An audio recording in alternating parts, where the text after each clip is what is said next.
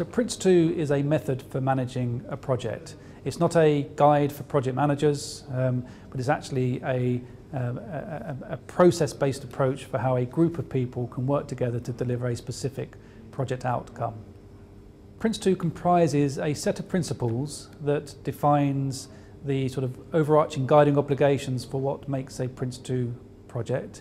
It contains a process lifecycle that describes the activities that need to be done when, by whom, over the life of the project. It includes a number of themes, and these describe the recurring things that need to be done on a project all the time. So these are things such as risk management, change control, planning, monitoring progress, and so on. And it also includes a set of role descriptions describing the responsibilities of the people involved in the project, and a number of product descriptions describing the information that's needed to be produced and maintained by the project in order for the various people involved to make decisions or to take instruction.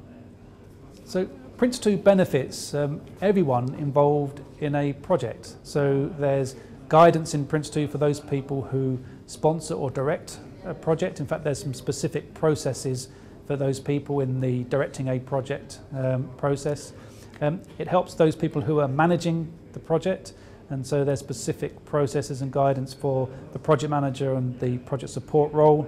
And there's also guidance in there for those people working within the project team.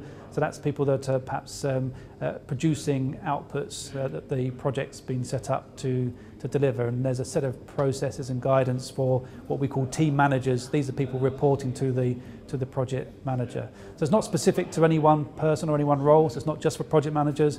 It's a method for how a group of people work together when they collectively manage a project.